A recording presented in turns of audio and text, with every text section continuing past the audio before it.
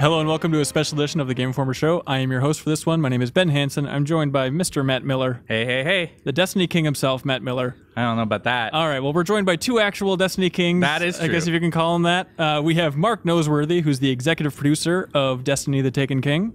Hello. Welcome, Mark. And Mark is sitting next to Luke Smith over at Bungie, who's the creative director for the Taken King. Did you opened with a hey, hey, hey, like a Fat Albert reference from the 80s? Well, do I have to do like a mushmouth impression or something, man? I like That's that right. too. I think you're naturally doing a mushmouth impression, Luke. I think that's the way that works. Yeah. I love it. I think it's just. It should be more relevant to the kids today. today. That was going to go, was it? I feel like there should be more Fat Albert references in modern parlance. Absolutely. In modern gaming and all, Miller. Yeah. I agree completely. How has there not been a Fat Albert game? I'm sure one came out in XBLA 4 years ago and just no one paid attention to it. Anyways. Do you guys, I think the most important question we have to ask you is if you guys are making a Fat Albert game. We really didn't want to talk about that today or reveal anything about our plans, but now that you got us on the hook. Yeah. Destiny 2 : Fat Albert. All right, so this podcast. What we're actually talking about. Yeah, we have a ton of questions from the community, from Destiny fans all over the world who have been paying attention to the Game Informer's coverage and what Bungie has been saying about the Taken King. But believe it or not, you guys over there at Bungie are making a really complicated thing, and there are 1,000 nitty-gritty questions that people have about the upcoming release. So we want to kind of run down some rapid-fire questions from the community and see how many you can answer here. Yeah, I mean, we already did 104 really rapid-fire questions. That was just us, man. When you hive mind this thing, it's all over the place. What people don't know about that story is, and Mark, you were in that room as well, and I was as well. Like Luke and Ben were doing those questions back and forth, and we were over in the corner just trying not to crack up. Yeah, and it was tough. So we posted this video where we asked Luke 104 questions about Destiny Taken King. Technically, it was more like 115, but a lot of them were just stupid. Too stupid to air beyond the stupid stuff that's already in there. But also, it sucked because the funniest stuff, objectively, was Luke making fun of Ben Reeves during that video for taking forever to ask those questions. Yeah, like, where's the deleted scenes for that? I was like, I thought that was going to be gold. No, it was tough because the video's 6 minutes, right? But like it took like 45 minutes. Yeah, like, it took a long time. And a lot of it was Ben Reeves just staring at his lap, trying to chamber the next question in his head. It sucked because it was the funniest stuff, but in order to convey that, you had to pad it out and it would slow it down so much. Sorry, Luke. I cut your comedy gold, man. That's okay. Just as long as the world knows there's more. There's the deleted scenes. That's right. Luke's 1,000 times funnier than you could ever imagine. Well, for the sake of the questions that we pulled today, we went through. You guys had Destiny community folks had a lot of questions, and that's great. I mean, we've seen a lot of enthusiasm from both the Game Informer community and from the broader Destiny community about our coverage, and we were really thrilled to see so many people wanting to know yet more about the game. And because of that, rather than doing what we sometimes do, where we're calling out specific people's names and questions and reading them verbatim, there were so many things that were kind of repeated that we wanted to, kind of combine those and just get to those. So we'll start out with what, for me, was a weird thing to be the most popular question, but I think it was, as I went through all of the different pages and pages of comments, a lot of people wanted to know what is up with Etheric Light once the Taken King launches. Is that something you guys can talk to us about?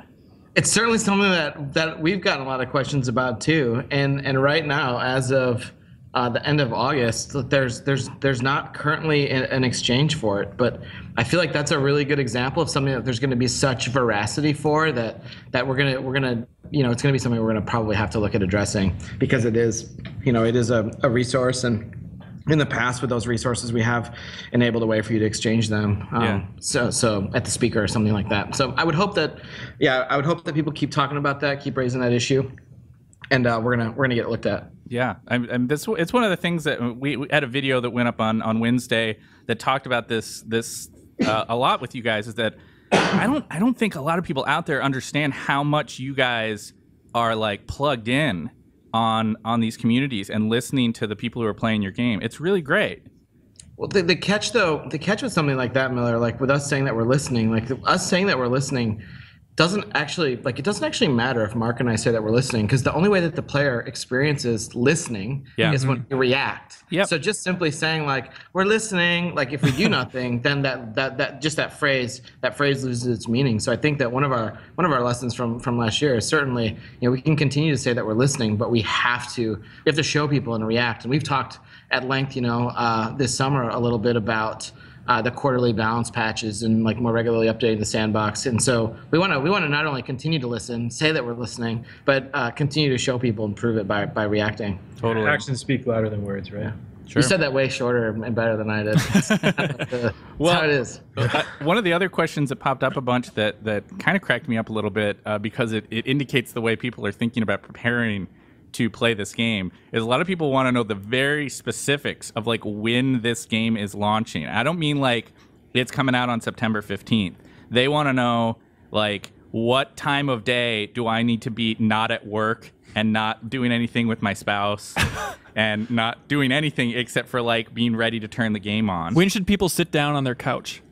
Yeah, we have timelines like down to the minute that we're targeting and stuff, but they change, and they require like coordination with partners and the first parties and stuff in our data center and whatever. So like we don't really it would be premature for us to announce something right now, but I'm sure when we get closer, you'll see something on our Twitter or the weekly update and say, hey, this is the earliest minute that you'll be able to play Destiny. Got it. So you think it'll be out there before it the could game change. launches? Like honestly, we've talked about it changing a couple times in the last few weeks, right? Like, so I'm glad we haven't shared it yet. And the game itself is off to final certification as of yesterday. So now we're in this like holding pattern where we're waiting, like sort of like not twiddling our thumbs, but sort of waiting with our hands clasped and waiting to see if it gets through cert, and that'll allow us to then to begin to work on or begin to prepare the initial series of updates we want to make to it.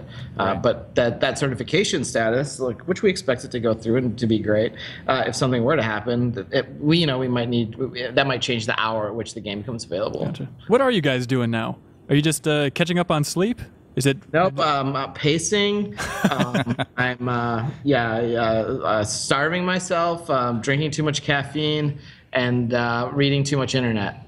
That's we're talking to the media. We're talking to players in our community. Yeah. We're still playing the game. Like we're Destiny's a game we're going to be working on for a long time, and we believe we've accomplished something pretty great with the Taken King. But we're still looking at like. How we're going to update it in the fall and what we're going to do beyond that, and working on those plans, and even in the next year. So there's no rest for the wicked, right? But it's a challenging time because like we want to just play the game, we want everyone to have it, and at the same time we're trying to look forward at the future, and like balancing those things is pretty hard. And emotionally, it's just like it's really taxing, and it'll be great for the game to just get out and be able to move forward. Yeah, absolutely.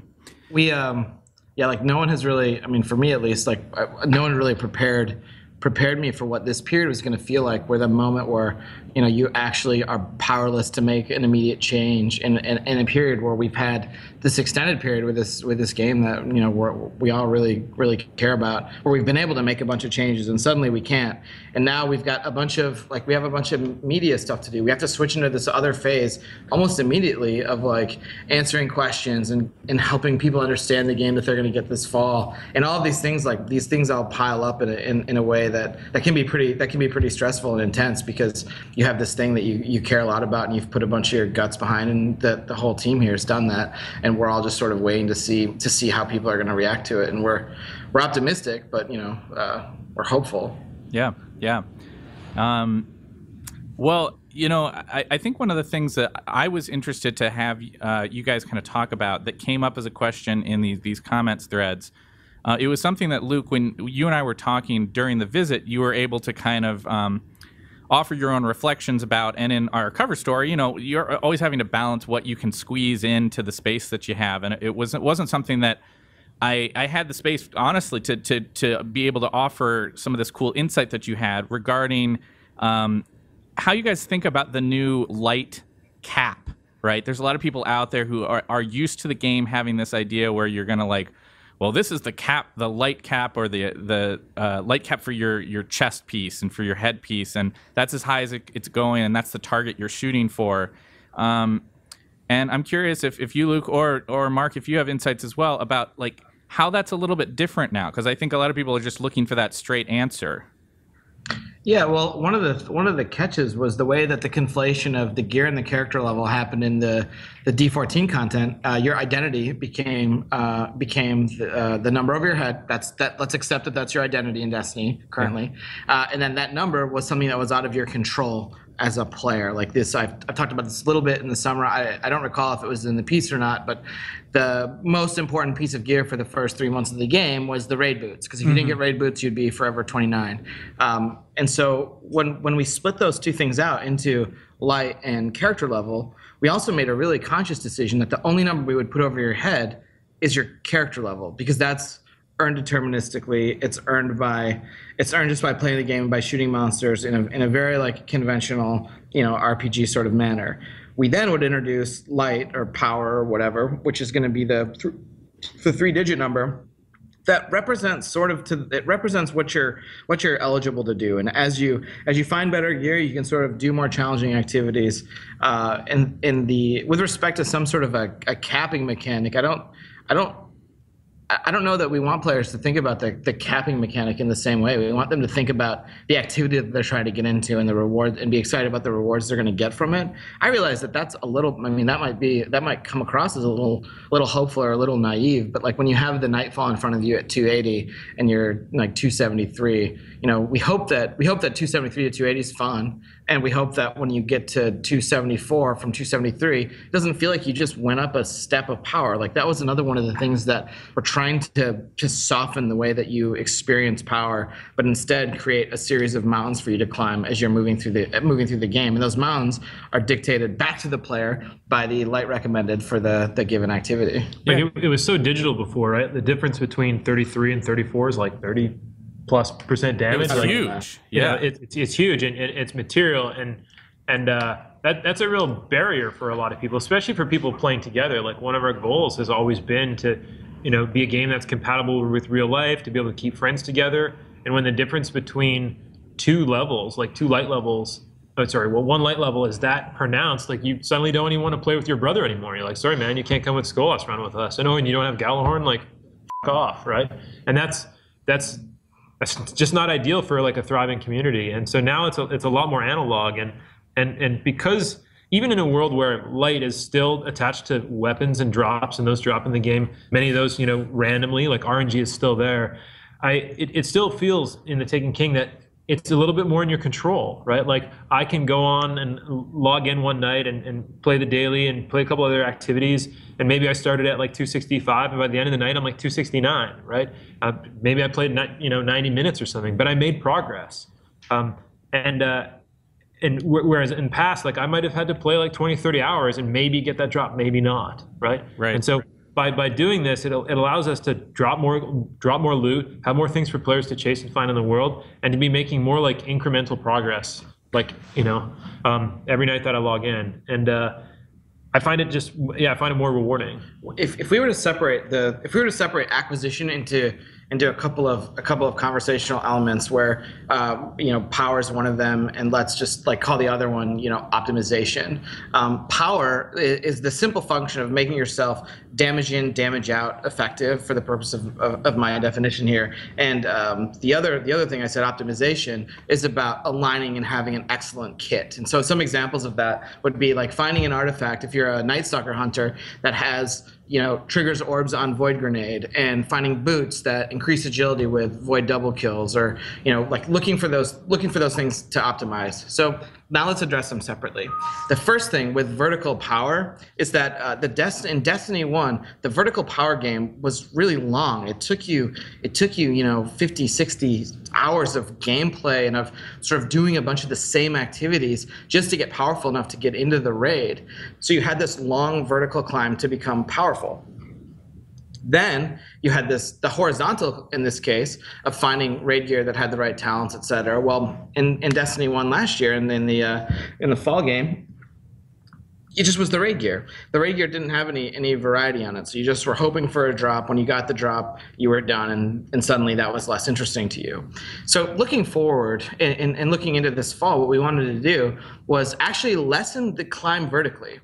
We wanted it to take less time for you to get to power effectiveness. And we still wanted it to be a journey and still wanted it to be exciting to you to try to find the perfect piece of gear. But in order to find something like the perfect piece of gear, what that means that our job is to introduce, like, make sure that you get more gear more frequently to choose from, and make sure that there's more variety on that gear, so you truly feel like if you want to tinker and you want to have, customization of your intellect discipline stats, we want to give you a better way to look at that. So we have the new tier system, but vertically, that vertical progression of like, hey man, I just got this game, I want to get into raid, or I want to get to the daily, or I want to get to nightfall. We wanted to take that time to acquiring power and lessen that, frankly. Yeah, that's cool. That's some great insights.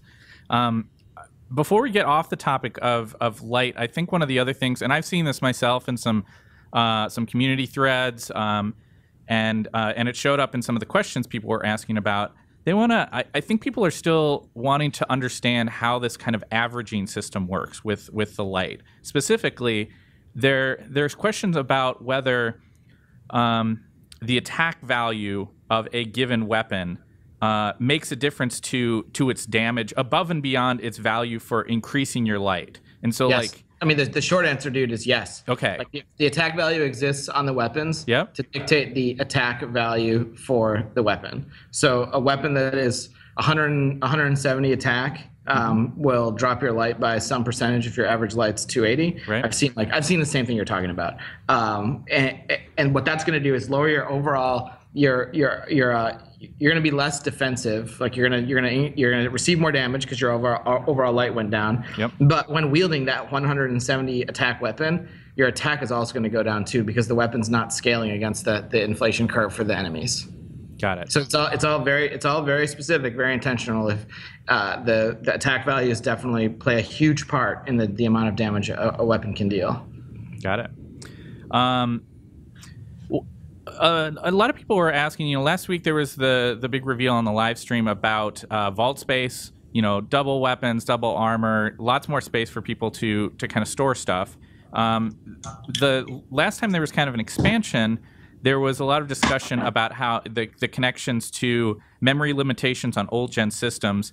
And we had a few people who were curious just about like what enabled this big adjustment. I think a lot of people are really happy that it's moved up to be so much larger than it was. But what kind of went down there that enabled you to be able to offer that to players at this point? Yeah, it was actually a pretty late-breaking thing. It wasn't there when we were. It wasn't there a month ago when you guys played, and I think we were being pretty cagey about it then because we wanted to find some miracle, but we couldn't at the time. And it really comes down to memory and memory management, which is like this super unsexy, uninteresting part of game development. But at the end of the day, like the consoles have fixed amounts of memory, and how you allocate that memory and to what. You make these decisions in development, and then you stick to these budgets, and then when things go over budget, the game reacts in certain ways, and we establish budgets to launch, and we've been managing them in the live game for a while. And it's sort of like mining. Guys are down in the hole, and they're digging, and they're digging, and they're digging, and then they find something, come up, and like, hey, I found a little gem, and you're like, okay, well, that's not very good, but thanks anyways, throw it in the bucket. And then one day somebody strikes gold, and then they find something that is material, and we were lucky enough that happened. We found a megabyte of memory, which doesn't sound like much, but it's a big deal to an action game. And at that point, we realized, okay, well, how do we want to allocate this? And of course, everyone came to the table with their forks and their knives, and they had open mouths, and we decided the first thing that's going to get fed is going to be the vault because it means the most to the most number of players. So, is it really tough? Is it tough to keep stringing those old consoles along at this point? Destiny working as well it does on 4 platforms is just like a testament to the engineering team, just like the story that Mark told. Like those guys have done amazing work, and when you check the game out on PS3 or 360, like that we're getting out of that hardware what we are is awesome. Like we have a sweet engineering team, and the engineering team basically turned turn water into wine to get there to be vault space. Like, it's fantastic. Like Mark said the word miracle, and it basically, in game development terms, was one. Yeah, like prior to finding the memory to do this, we actually were increasing the vault space by only 3 spots. Yeah. That's all we had. And we're like, can we even roll out 3 extra spots? Like, were we going to mention this in the patch notes? We're like, I don't think so. Like, we can't boast about that, you know? Right. And so we were looking for solutions, and luckily we found one at the end, and yeah, we're happy about it. That's cool. I have a certain perspective on this next question, because when I came to visit, the primary character I played was my Titan, and I got to play around with that awesome hammer. But a lot of people, and I mean a lot of people, were asked in the comments threads, were asking about Titan power, specifically people going in and being unhappy about their power levels as a Titan. Feeling like they've had a rough go of things, and that the other classes have some pretty distinct advantages. And we, to be fair, we didn't see a lot of this for, everybody complains about their class and wants it to be more powerful. But I did not see a lot of this from folks like Warlocks and Hunters writing in.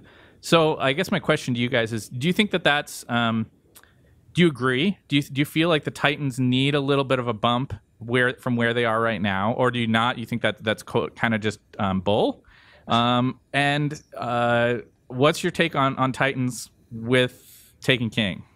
So the first thing I'm going to say is no, we don't think it's bull. Yeah, that's like a, we actually do want to continue to have that dialogue with the fans. Like I think that a well-played Defender Titan is still the strongest PvE class in Destiny. Like, I still believe that is a strong PvE class. Like, the kit could definitely be stronger. The original 6 kits, we could make, we've got to look at all of those things in our upcoming balance patches. Yeah. But I still think the Defender Titan is like probably the strongest PvE class. Now, let's look at PvP for the Defender Titan, though. Like, here's an example of an anecdote that I'm pretty sure frustrates players. I put down my bubble, and I'm on the control point, and the Blade Dancer Hunter, rolls up. He doesn't even come into my bubble. He just throws Razor's Edge, goes through the bubble, and kills me in my own home.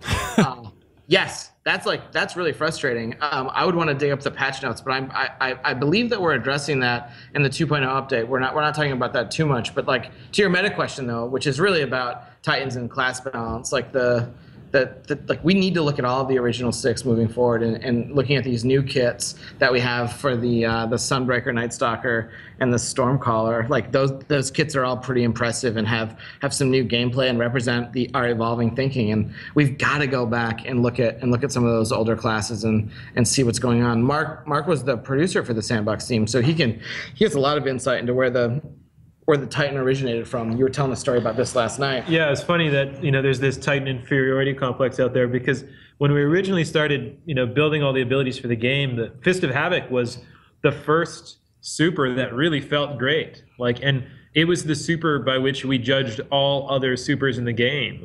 It would why would anyone play as this thing when you could just Fist of Havoc dudes, right? Or you could death from above in the air, and it felt so good, and it was pretty murderous. And so it was the first super that we really thought nailed the expression of power, and that really strong feeling. And then of course we tried to balance other things against it, Golden Gun and the void powers and stuff. So but balance is an ongoing thing, and we're certainly not ignorant to it. And we've mentioned this numerous times, it's probably getting old at this point, but we play the game, we play the hell out of the game, and there are people here who play as Titans and also think that the Titans are underrepresented, Yeah.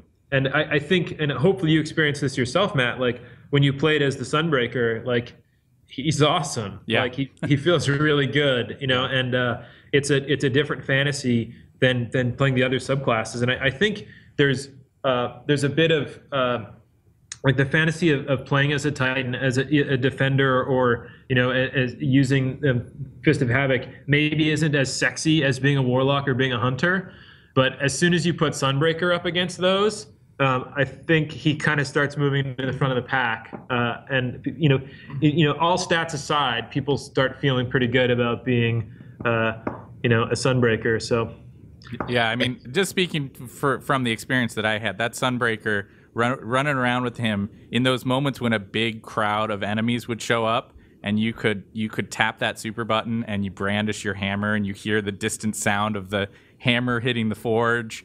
I mean, that is a power fantasy, and a potent one at that. That you didn't know you wanted. No, I didn't, and like it's a blast. I mean, everybody, like you say, everybody's gonna have their own opinions about their own classes and that kind of stuff. But I have to agree. I mean, I think a lot of people who maybe felt that like they've been getting short shrift with their Titan main, I think have some pretty cool stuff to look forward to with this new build. Yeah. In that, I mean, our sandbox team's amazing. They did incredible work for the project and delivering those class fantasies. Like the Sunbreaker has, like Mark's watched me go on the journey through the 3 classes where like 6. I wouldn't even say how long ago it was, but like at different points in the project, I'm like, Mark, you have to play Stormcaller. He's blessed. He's chosen. Yeah. And then around E3 time frame, and I talked about it a lot at E3, man. I was playing a lot of Night Stalker. I love the Night Stalker. Yeah. I think the Night Stalker is a lot of fun. He speaks, as a support player, the Night Stalker speaks into my wheelhouse. But as I've been playing at home this summer, I'm like coming to Mark and I'm like, yo, I think the Sunbreaker, he's blessed. And then I'm going on the journey with each of the classes, just like as a player's going to. I think that they all have some pretty cool strengths, powers in their kit, and that that's just the Bungie sandbox team, man. Those guys do amazing stuff, and we're really excited for players to get their hands on the new 3 subclasses in September, and then tell us like, okay, well here's stoke the forge of ideas on how we can make the other ones better. Yeah. I mentioned early on that the most popular question had to do with etheric light. The most popular topic, however, was about exotics. And I know, from having talked with you guys before, that you kind of opened the doors on certain aspects of exotic weapons and armor. And there's other things that you guys really want to like keep sacred, right? Like keep reserved for the people who are going to kind of discover some of that stuff as they play the game. And so I know there were some questions that I came across that I know you guys are just, you can't answer right now. But I did want to ask you about kind of what guided your decisions about, there's this idea of these year 1 exotics that are moving forward and becoming year 2 exotics, and what you guys were kind of looking for as you decide which weapons should be kind of a central part of year 2. Which ones are we going to kind of put this focus on alongside this new batch of really awesome exotic weapons and armor that some of which we got to play with and were really cool?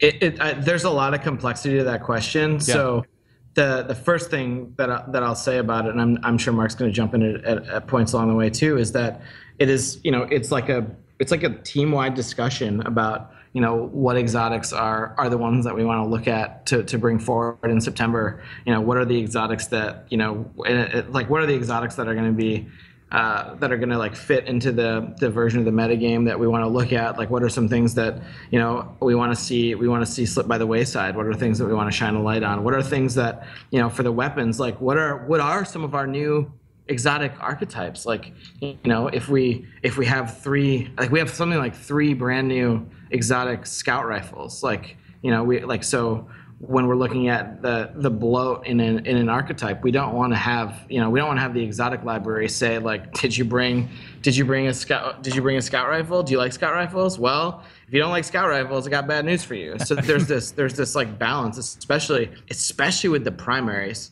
Like looking at something like Mida, and I know that Mida's not on that list. And that's something that's difficult. That's difficult for people who love Mida multi-tool. I love Mida multi-tool. You can change this, Mark. It's not too late. and when you look at I'm trying to think. I don't want to. I don't believe there's a new pulse rifle exotic. So there's not a brand new pulse rifle. I think I think there's one that we talked about in our story, right? Isn't there? Oh yeah, no, yeah, you're right. There is. There's one new exotic pulse rifle. Yeah, which was awesome, by the way, for the record. And it's a really cool weapon. But we didn't want to leave pulse rifles thin. So then you're like, okay, well, bad juju in Red Death. Like, let's bring those guys. Let's bring those guys forward. We had to do something with the holy trinity of hand cannons. The Thorn, Last Word, Hawk Moon, and and then you have to then like throw onto the scales with that as well. Like we have this whole like community of players on Xbox who've never got to fire a Hawk Moon and never got to play with the Fourth Horseman. And so we were like, well, those are like obvious. Like those felt obvious to us to bring, Hawk Moon, Monte Carlo, and the Fourth Horseman ahead for year 2, so that everyone, regardless of platform, can have these experiences with these cool weapons. But yeah, some stuff does get left behind, and some stuff like your icebreakers, like that's a gun that is probably even too good. It's just too good of a weapon. It doesn't force you to engage with the game. And Icebreaker and Gallahorn, to me, are these like really interesting metaphors for the type of game we shipped last year, where Gallahorn and Icebreaker were solutions to problems, and those problems are things like bullet sponginess, or Nightfall's punishing kicking me to orbit, so it's incentivizing me to sit behind cover and not die because the death penalty is so high. And when we're talking about how we want to improve the game, like we've talked about, we don't want the bosses to feel like bullet sponges, because when they do, the player symptom is, well, Gallahorn's the answer to everything, and we don't want any of the exotics to be the answer to everything. We want them to be situational useful. We want you to have the moment where you're like, oh my god, the gun that would be perfect for this is blah. And so that's like a bunch of all of those things on the PvE side are a big part of what inform those discussions. And then throw the monkey wrench into the whole equation, which is like, now let's talk about the PvP metagame. And so in our power-enabled playlists for PvP, the power-enabled areas of the game, like our banner and our Trials of Osiris, what are how do we want to shift the metagame around in that area too, so that, aspirationally, and I hope that we achieve it. And if we don't, I know we're going to hear from our fans about it. Like, we do want this fall to feel like a different season. And part of it feeling like a different season is that a bunch of those weapons and pieces of armor that have been there, they're not there in September. Yeah. Oh, cool. So we have some more questions for you. We're running out of time, but we're going to blast through all these. Some of these other questions were a little bit, we started with some of the top level kind of philosophy ideas. A few of these other ones I think are a little bit more kind of, I don't know, straightforward maybe. Yeah. But we'll see. maybe we'll surprise ourselves. Yeah. Okay. Like, why don't you ask the questions and we'll tell you how good they are? Yeah. I love it. Can't wait. All right. Are there any thoughts on the possibility of raising the glimmer cap? Next. All right. Some commenters are worried about running out of money, especially as they buy new things for all their alts, and they don't want to have to grind for money. So is there anything you can say on that front? Yeah, we haven't talked about raising the glimmer cap. We certainly have looked at the incoming and outgoing uses for glimmer. We found that data-wise, players tend to have quite a bit on them often. So we haven't. Yeah, in fact, I think we've not actually rewarded you enough glimmer. We've not rewarded enough glimmer, and we haven't charged you enough for stuff. We haven't given you enough stuff to do with it. That's so you I guess to put that another way, maybe it sounds like you're saying that there are potentially more opportunities to get more glimmer, but also more opportunities to spend glimmer. Hopefully, yes. Like Arms Day. That's what you're aiming for, anyway. Like the game's coming out in like 2.5 weeks. I just can tell it. Like Arms Day, as you rank up with Arms Day, you can buy more packages. Yeah. And so you're spending something like 2,500 glimmer per Arms Day package. And if you have 3 characters, you're buying upwards of 3 a week. So your outgoing glimmer for these upgrades is 9 by 25. So someone can do the math on that, like 22,000 glimmer and change, something like that. Yeah, that's a lot. So you've got stuff to spend it on, and now we need to make sure that we're giving it an incoming rate. So an example of an economy change that we've made is that now patrols pay out way more glimmer than they've ever paid out. They're a great source of glimmer. Like, get out into the world, completing patrols gives you glimmer. Completing some of the new types of patrols, some of the VIPs, they give you even more. When some of the gear now have talents that increase your glimmer drop, right? Yep. That's a pretty common thing. Yep. Cool. So you're gonna have kits of gear where you're like, well, I'm gonna keep these around even though they're not the highest light on them, because when I want some cash, bam, throw these on and just rake it in. I mean, there was even an exotic that was shown on Instagram yesterday for the Warlock that is kind of about that, right? Yeah, I don't have the name in the forefront of my brain right now, but yeah, like Destiny. Something the to do with games being an alchemist. Yeah.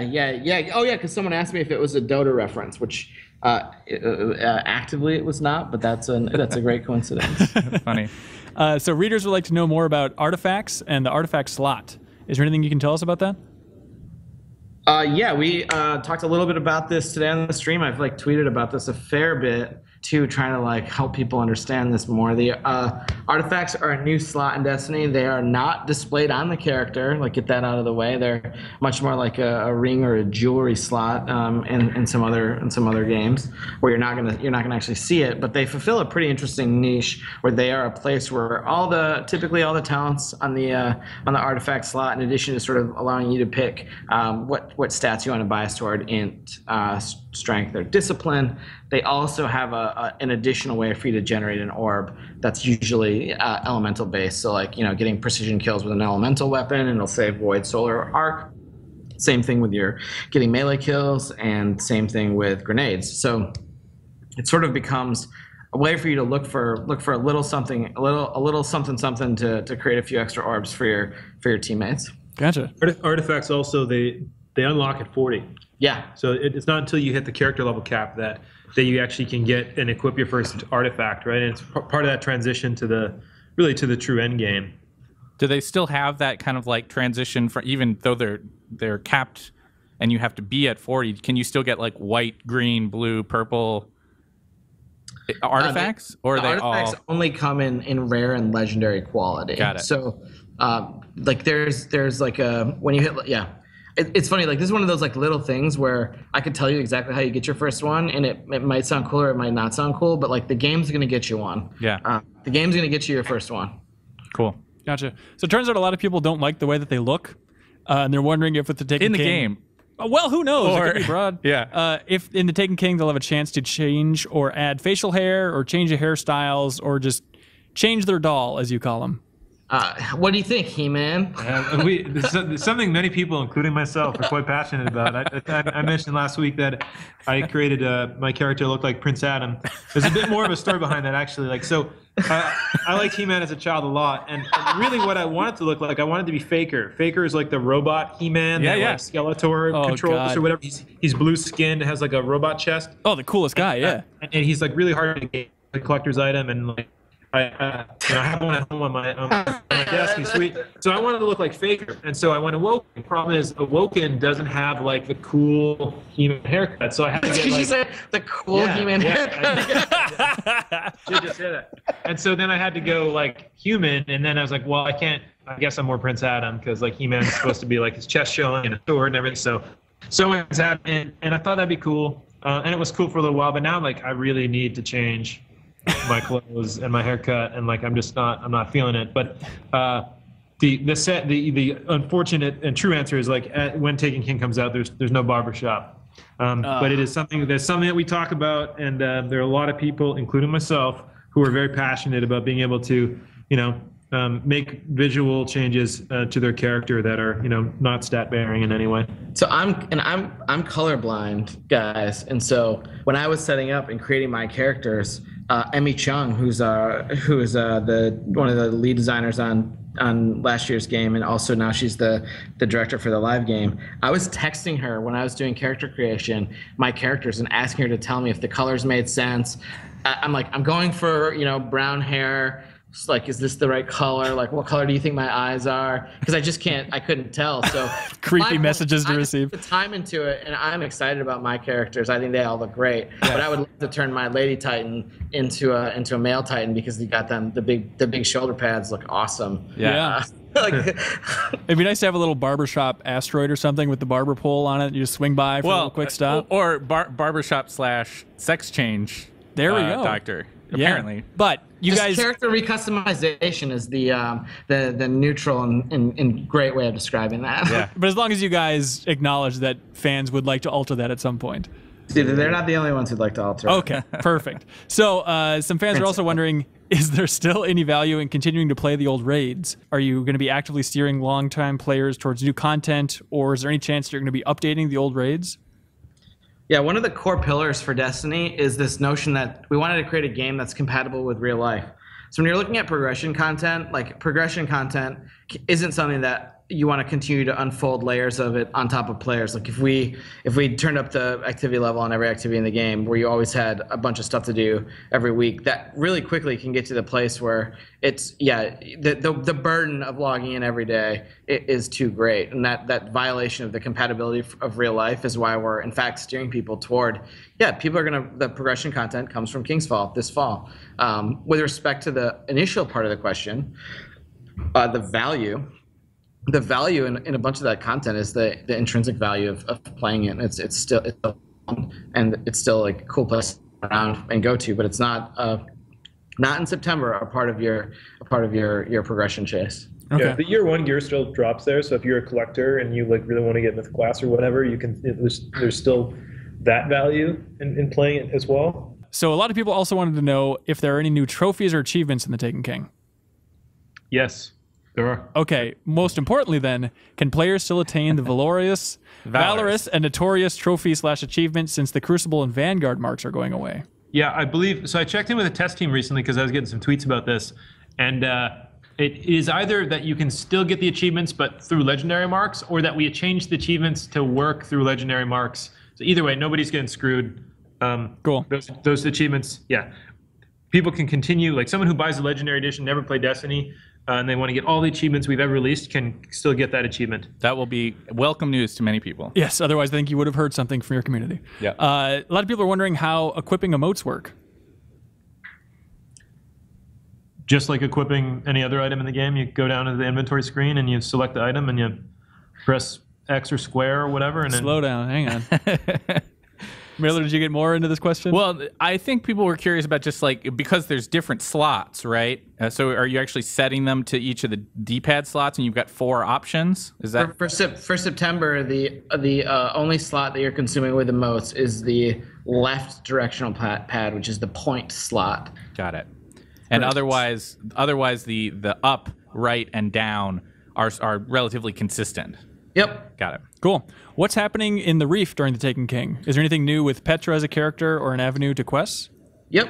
Petra has her own storyline. It opens up pretty early for you. It's a long adventure that she's going to take you on, and you're going to kind of be learning through the eyes of the Awoken, like their reaction to their reaction to the presence of the Taken King. Yeah, because like we haven't talked a lot anything about it because we don't want to spoil anything. But there's some big stuff in the opening about the Awoken and Oryx and all that kind of stuff. So it makes sense that there would be something with Petra kind of following through on that, right?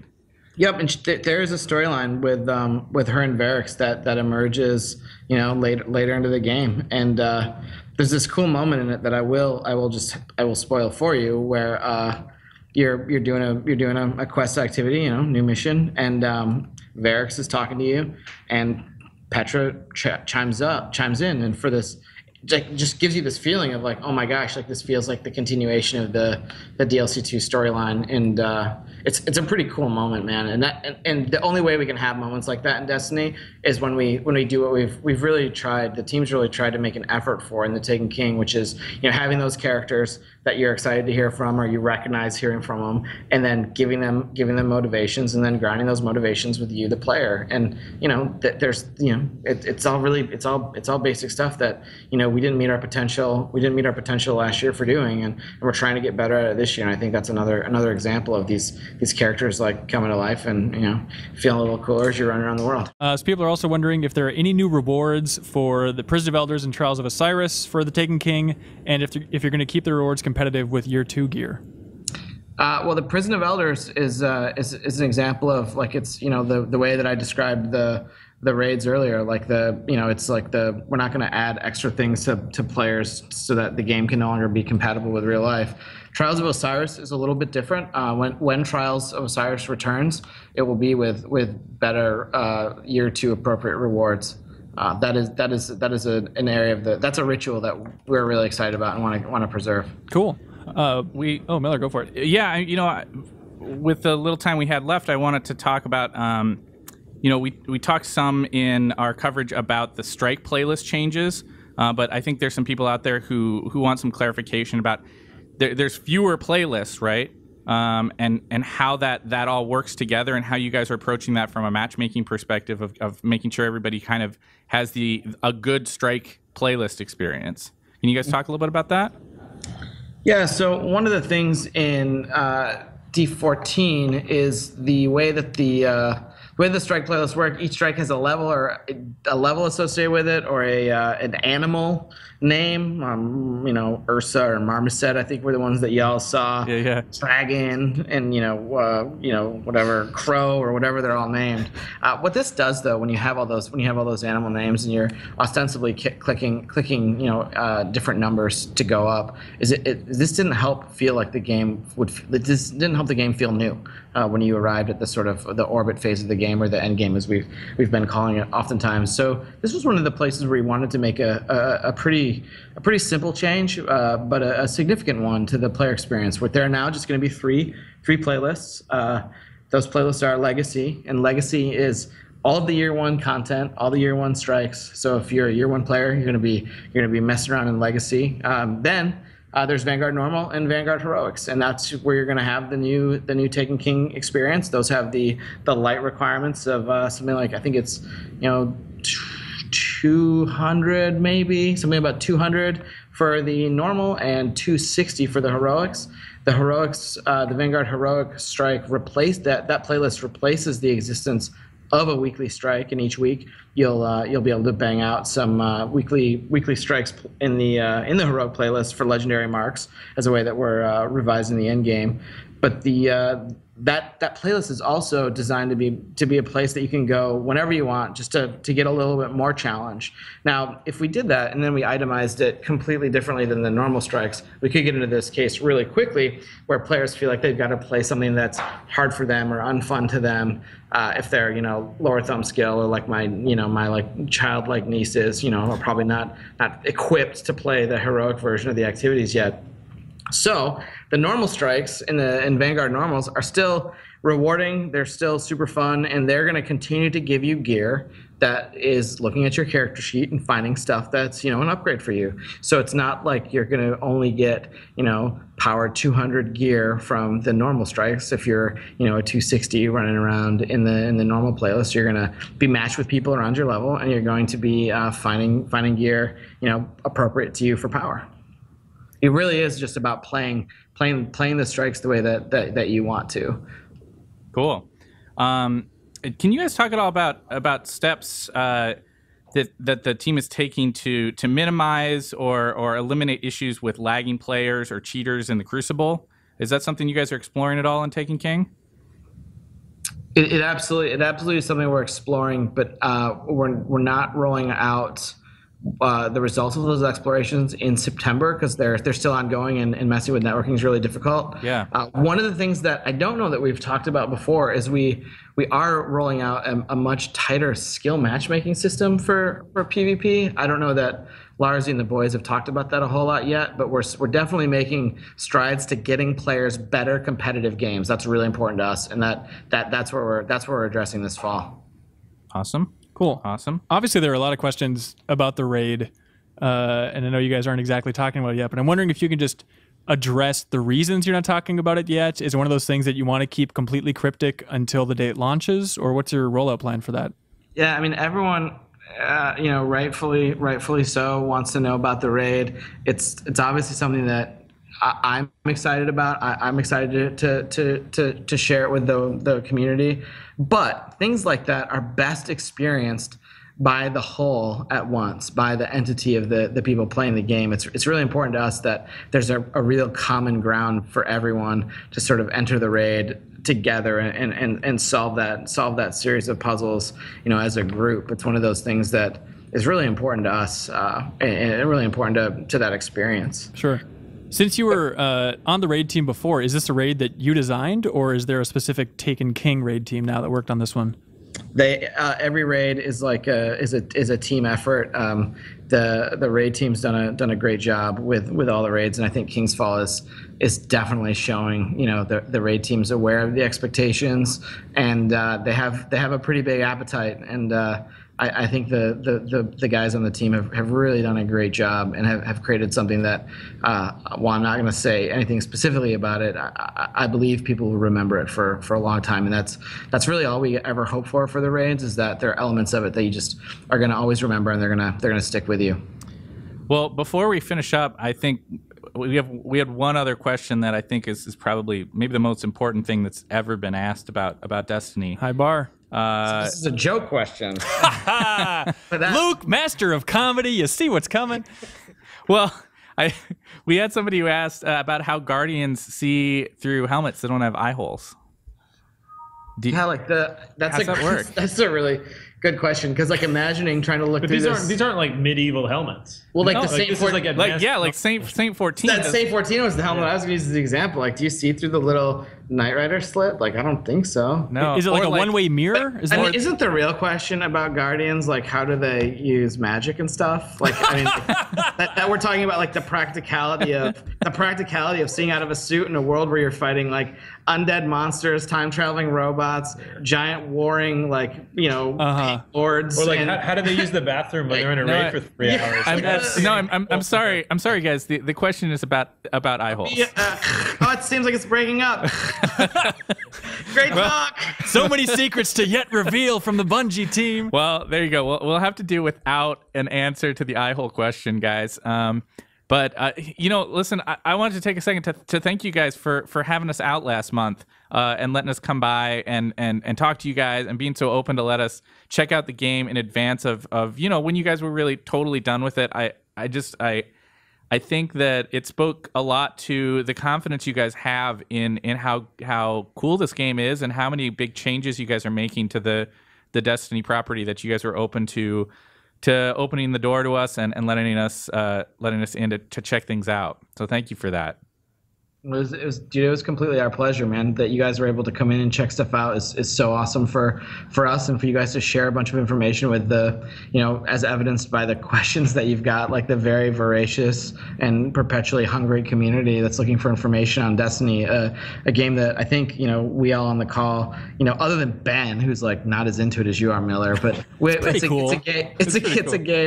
a game that all of us on the call really care a lot about and care about, you know, the way that our fans do. And so, you know, like Mark and I have said a lot, like we want to make it better. We're going to keep trying to make Destiny better and keep pushing it closer to the potential that it has.